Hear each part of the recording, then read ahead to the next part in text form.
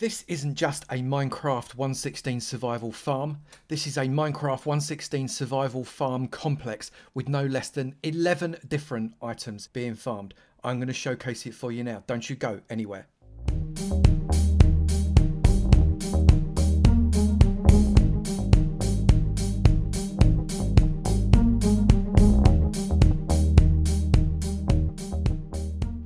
Good morning, good afternoon, good evening and good night, and welcome to another episode from me, Avomance, on my 1.16 farm series. This farm is a farm complex. It will give you lots and lots of different things, all working in Minecraft 1.16 survival. This is going to give you iron, it's going to give you trading, carrots, wool, bamboo, sugarcane, wood, bone meal, beef, leather and rotten flesh, all at the same time. I'm going to showcase it for you right now. This video is sponsored by Apex Hosting, who are the providers of all the Avomance server family. If you want details on how to go and play on the Avomance, the link is in the description below for the Discord. Apex offers a superb service, which is why I use them on the Avomance. 24/7 server uptime, it is incredible. They support mods and plugins, so if you wanted to play vanilla Minecraft, that's fine. If you wanted to do skyblocks, that's fine too. With server locations across the world, you're going to find that you've got really great latency, no matter where in the world you are. They're already providing 1.16 servers, and you've got codes at the checkout to be able to reduce your prices. Link is in the description below if you are interested in opening up your own server for 1.16. This farm sits almost exclusively within a 27 by 27 square, and that includes the fencing around the outside, which is shown by this blue square. The only bits that sneak outside of that is the little pink pod, which is a villager pod for the carrots, and the little purple stripes, which are there to be able to collect rotten flesh from zombies. Other than that, we have got in the top left our Bonemeal Farm, which is in yellow. Top right, we've got our wood farm, which is in brown. We've got wool in white. We've got carrot there in pink. We've got sugarcane in light green. We have got bamboo in red. We have got our beef and leather farm in like a magenta colour. Our iron farm is in blue and orange. That's where our trading centre is. Coming at it from the side of the cow farm, we're going to start, why not, with iron, given a golem is popping his way there anyway. That iron farm is just 4 by 5. It is teeny tiny, but it is plenty big enough to be able to generate lots of iron for you. Generated by the villagers that are going mental as a result of this little Bob fella in the middle, this zombie, which is causing them to become stressed. You'll notice that these have all got free workstations. That is going to allow you to trade with them, which you can do if you get close enough, but whilst they're running around like mad, they are sometimes a little difficult to get hold of. So what you can do is you can throw this lever.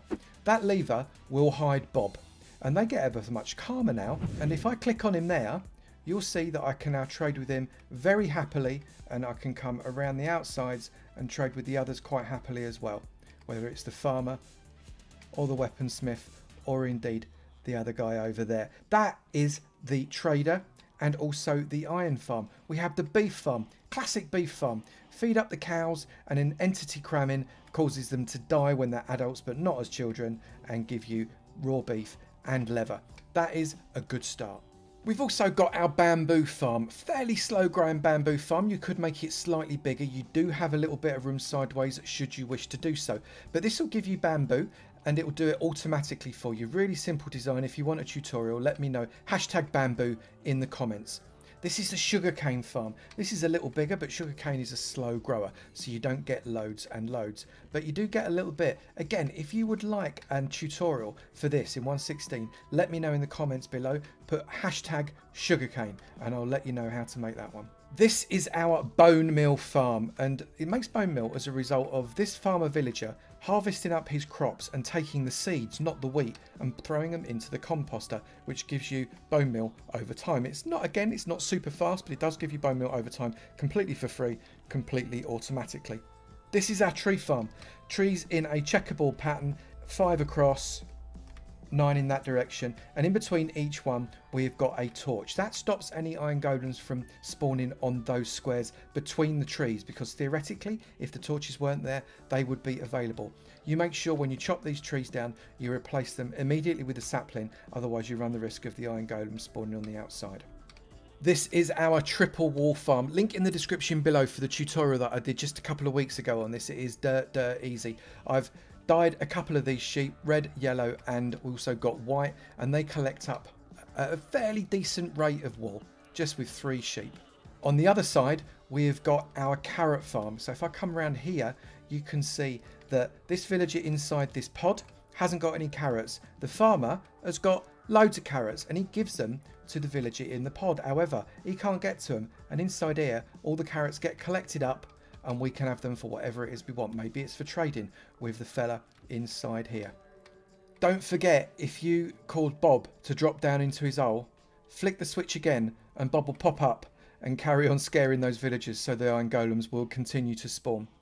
What we've also got is rotten flesh, and rotten flesh is collected in 2 separate areas. It is nothing more complicated than a trench around the outside of the 2 farming areas. At night time, zombies flow in to this area, and because they think that these trapdoors are solid blocks, they fall into this 2 deep hole. They can't get out, and then when daytime comes along, oh dear, the zombies burn up and they drop their flesh, and occasionally you do get things like arrows and bones, etc. in there as well as other mobs fall in. There is another one over by the carrot farm. All the villager enclosures are covered up by these slabs to make sure, should there be any lightning strikes, we are not going to have any witches in our farm, because that would break it. You can see there are already some zombies falling into those channels, collecting up, ready for the daylight to turn them into rotten flesh for us. Any blocks outside of the iron golem spawning chamber that could potentially cause an iron golem to spawn outside and therefore not die, like this poor fella here, poor Albert, have been changed into path blocks or bottom slabs or any other type of block that will not spawn an iron golem. All of the farms in this complex are really simple on their own to do, and we've brought them in together into this 27 by 27 square for space efficiency. I reckon if you tried, you could improve it even further. If you want any tutorials on any of the individual farms, let me know in the comments below and I'd be more than happy to do it for you. All of these farms working beautifully in Minecraft Survival 1.16. If you have enjoyed this showcase video, please do remember to slap that like button. It'd be great to know you're enjoying it, and I will keep on making them. Also, if you've not done it already, please do hit that subscribe button. It'd be great to see you in my sub club, and I look forward to seeing you in another video. You take it easy now. Bye. Bye-bye, Albert.